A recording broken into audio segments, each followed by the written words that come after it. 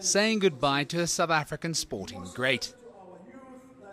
Baby Jake Matlala may have been short in stature, but his achievements in the ring speak volumes. A four-time world champion, something unprecedented for any South African fighter. Boxers, celebrities and the sporting fraternity came to pay their final respects.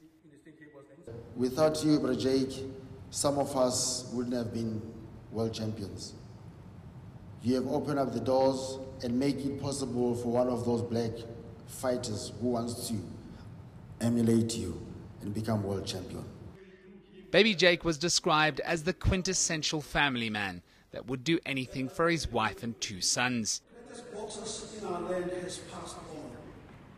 They fondly remembered their time together, supporting him in the ring. I would be the first to jump into the ring and give him a hug. Because whether he wins or loses, he will always be a champion to me and my brother. Baby Jake Matlala was a pint-sized sporting giant, a man loved by many and who won't be forgotten anytime soon. Nicolaus Bauer, Johannesburg. Know more about your world. eNCA.com